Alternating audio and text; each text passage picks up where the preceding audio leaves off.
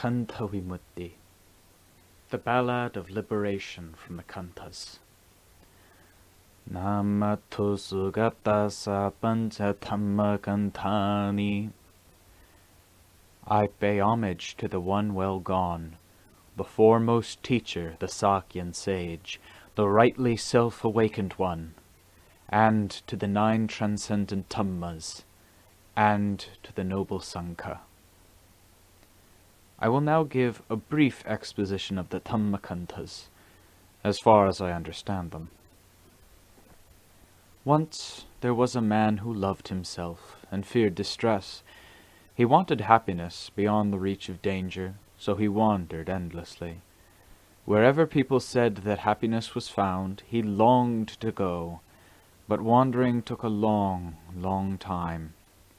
He was the sort of man who loved himself and really dreaded death. He truly wanted release from aging and mortality.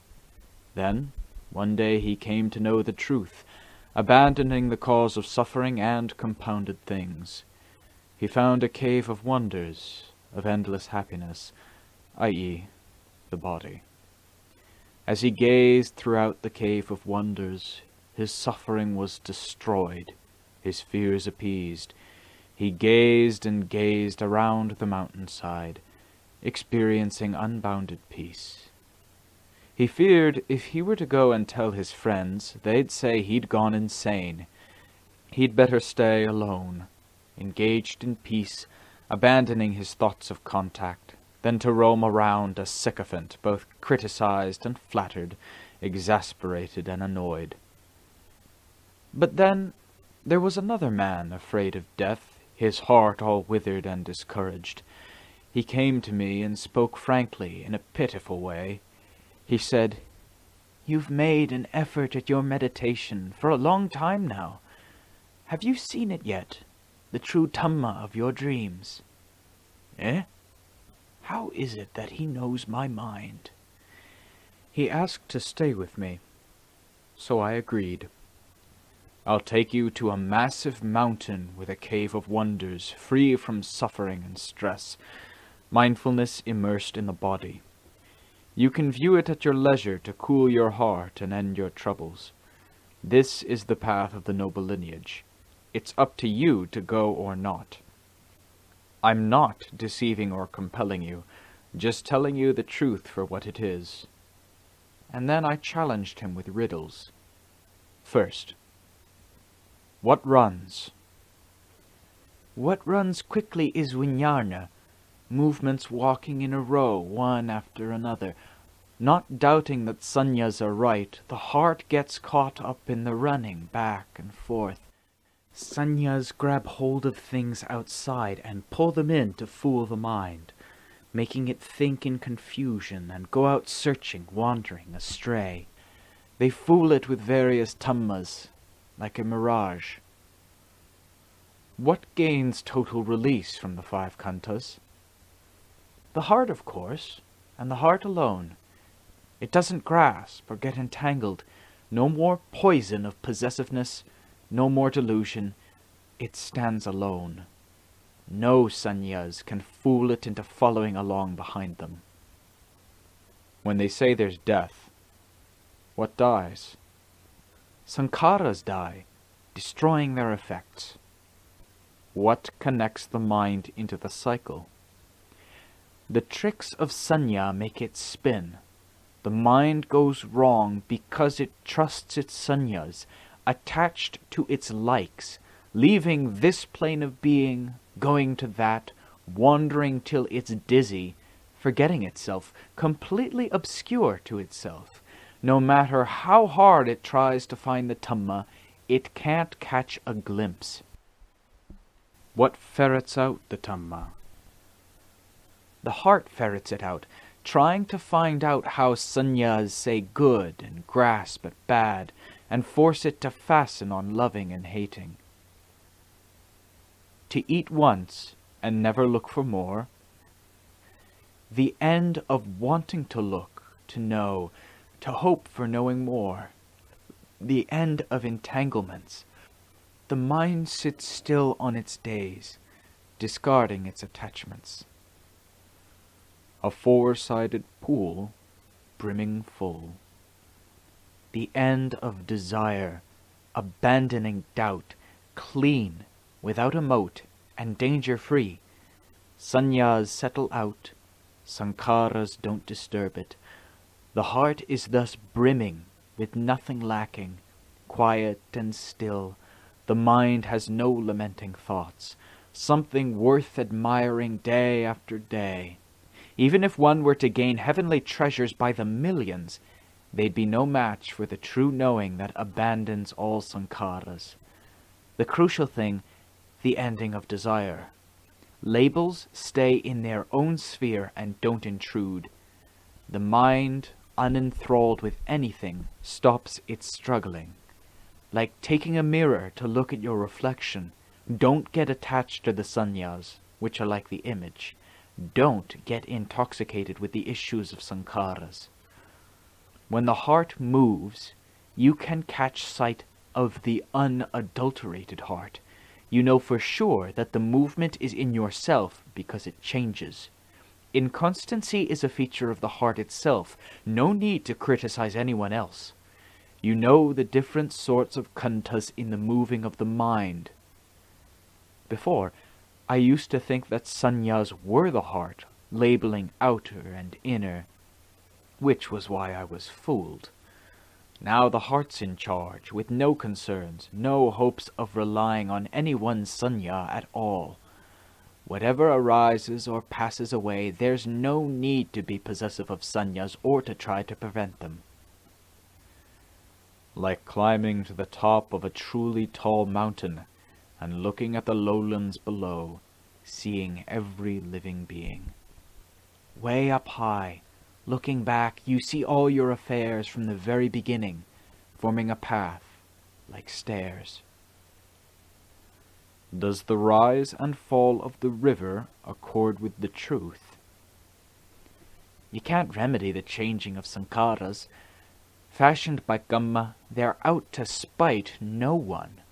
If you grasp hold of them to push them this way and that, the mind has to become defiled and wrong.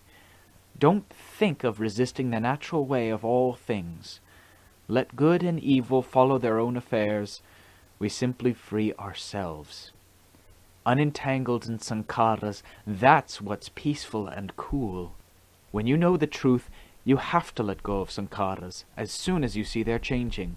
When you weary of them, you let them go easily, with no need to be forced. The Dhamma is cooling. The mind will stop being subjected to things. The 5 duties complete. Khandhas divide the issues of fashioning into 5 realms, each filled with its duties and affairs, with no room for any other, because their hands are full.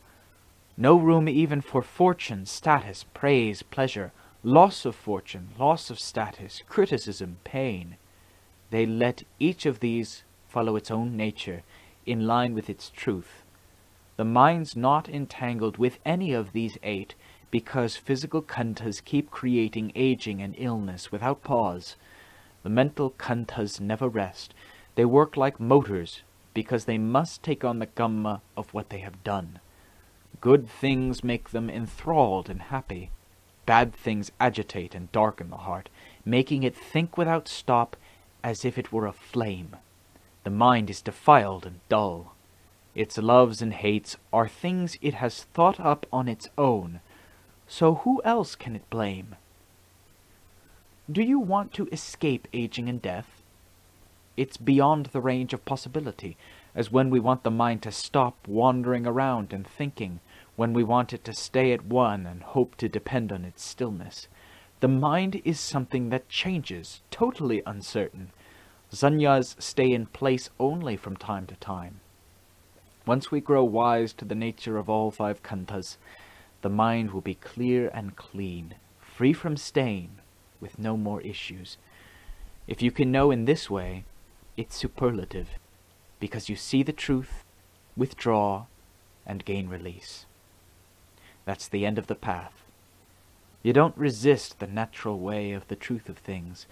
Poverty and wealth, good and bad, in line with events both within and without, all have to pass and vanish. You can't grasp hold of anything at which the mind takes aim. Now, when the mind's inconstant on its own, a quiver, quick, and you catch sight of it, that's when you find the ultimate in ease. Small things obscure our knowledge of the large. The Khandhas totally obscure the Dhamma, and that's where we go wrong.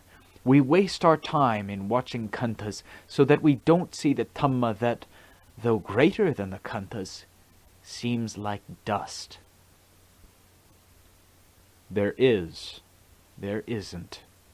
There isn't, yet there is. Here I'm totally stymied and can't figure it out. Please explain what it means. There is birth of various causes and effects, but they are not beings. They all pass away. This is clear, the meaning of the first point. There is, there isn't. The second point. There isn't, yet there is. This refers to the deep Dhamma, the end of all three levels of existence, where there are no sankharas, and yet there is the stable Dhamma.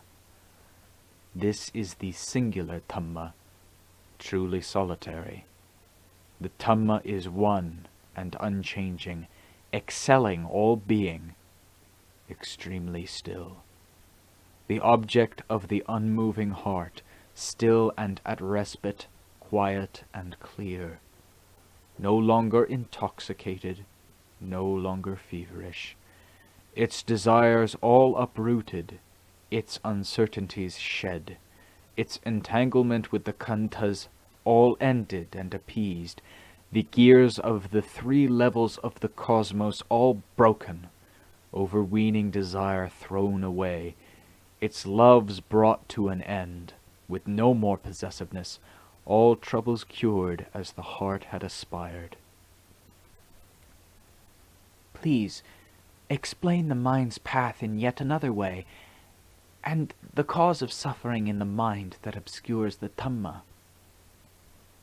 The cause is enormous, but to put it briefly, it's the love that puts a squeeze on the heart, making it concerned for the Khandhas.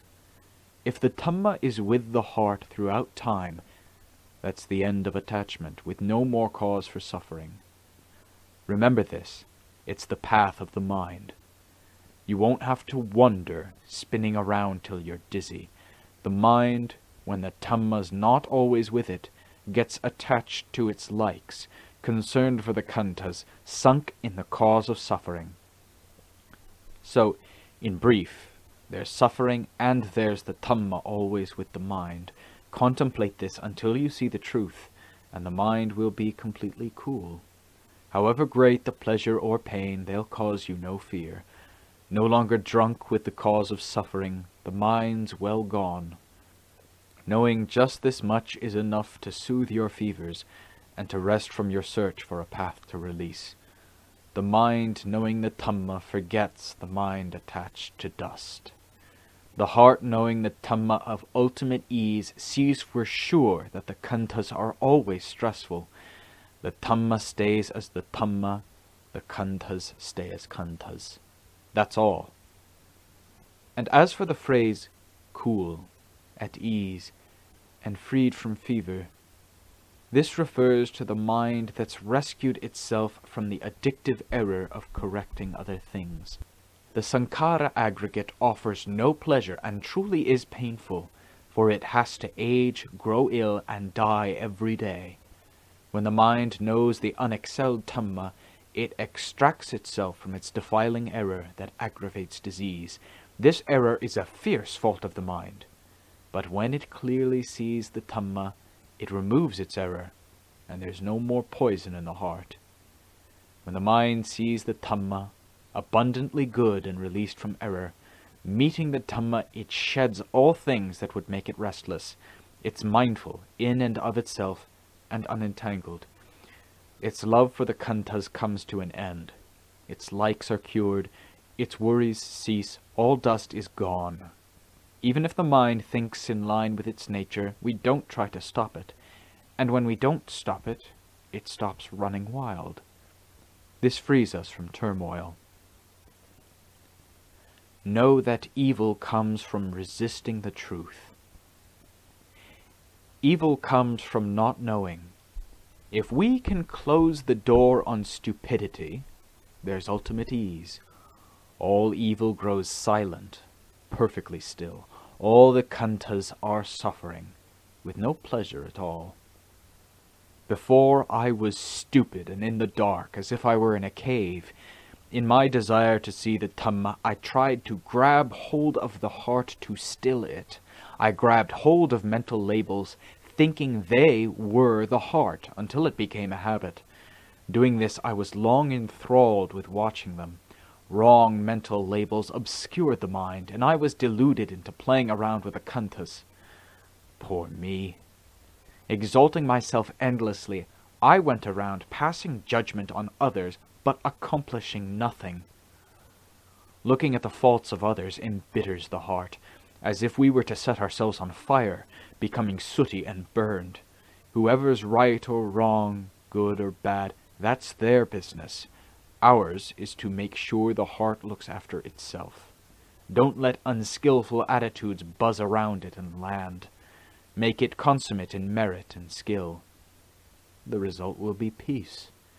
Seeing others as bad and oneself as good is a stain on the heart, for one latches on to the Khandha that holds to that judgment.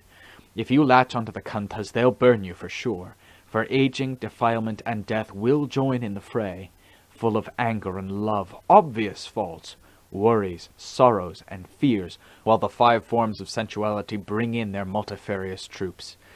We gain no release from suffering and danger because we hold to the 5 Khandhas as ours. Once you see your error, don't delay. Keep constant watch on the inconstancy of sankharas. When the mind gets used to this, you are sure to see the singular Dhamma, solitary in the mind.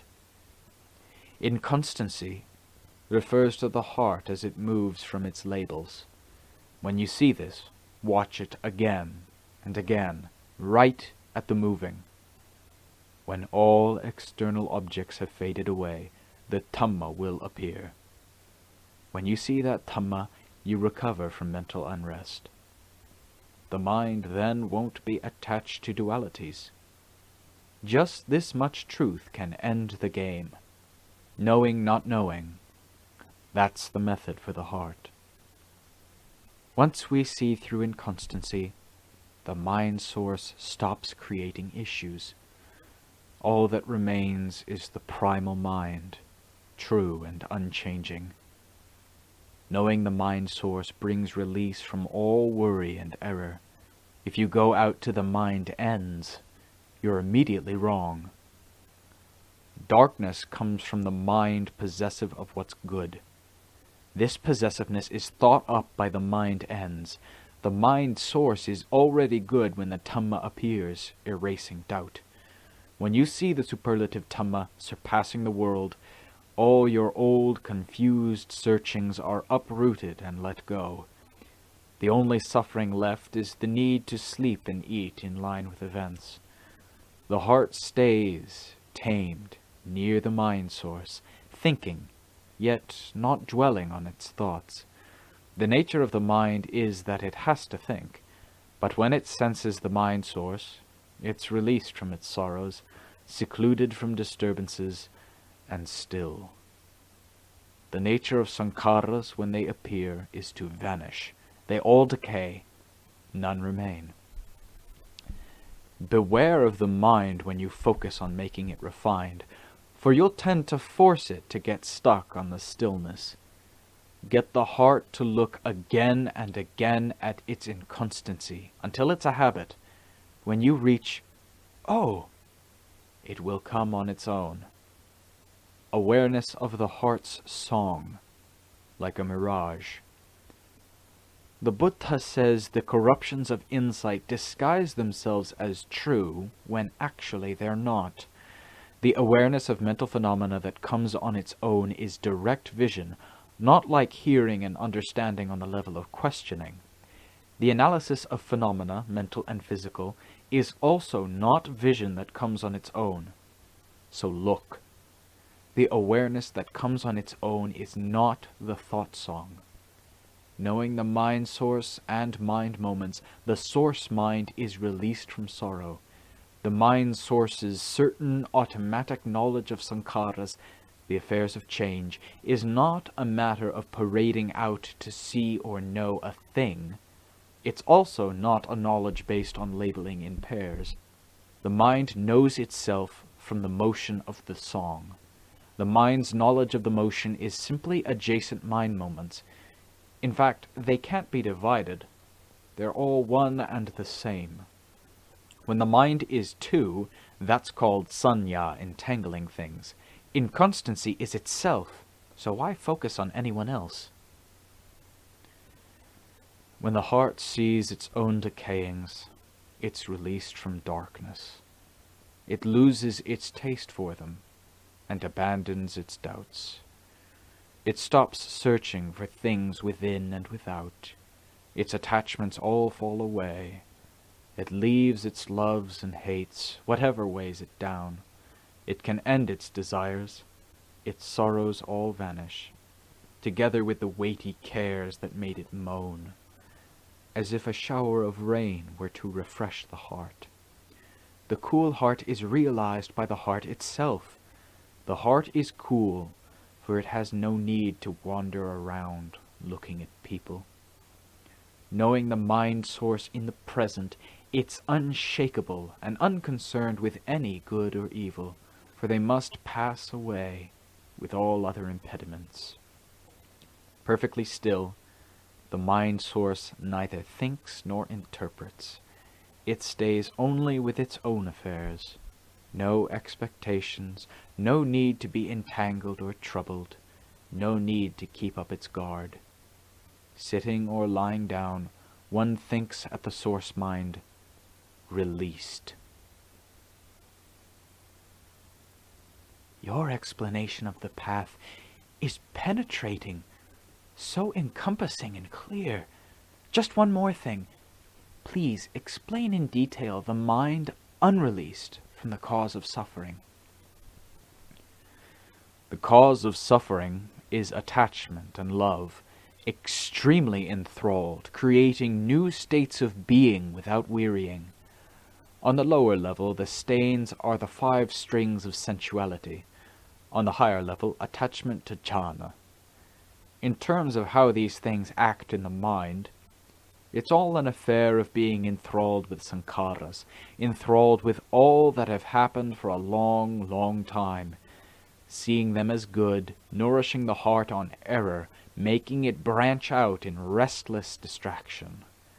Smitten by error with no sense of shame, enthralled with admiring whatever it fancies, enthralled to the point where it forgets itself and loses its sense of danger, enthralled with viewing the faults of others, upset by their evil, not seeing its own faults as anything at all. No matter how great the faults of others, they can't make us fall into hell, while our own faults can take us to the severest hell straight away, even if they aren't very defiling at all. So keep watch on your faults until it comes naturally. Avoid those faults and you're sure to see happiness, free from danger and fear. When you see your faults clearly, cut them right away. Don't dawdle or delay, or you'll never be rid of them. Wanting what's good without stop, that's the cause of suffering. It's a great fault, the strong fear of bad. Good and bad are poisons to the mind, like foods that inflame a high fever. The Dhamma isn't clear because of our basic desire for good. Desire for good, when it's great, drags the mind into turbulent thought, until the mind gets inflated with evil, and all its defilements proliferate. The greater the error, the more they flourish, taking one further and further away from the genuine Dhamma. This way of explaining the cause of suffering chastens my heart. At first the meaning was tattered and tangled, but when you explained the path, my heart didn't move. That respite, still and at peace, reaching an end at last. This is called the attainment of liberation from the Khandhas, a Dhamma that remains in place, with no coming or going, a genuine nature, the only one, with nothing to make it stray or spin.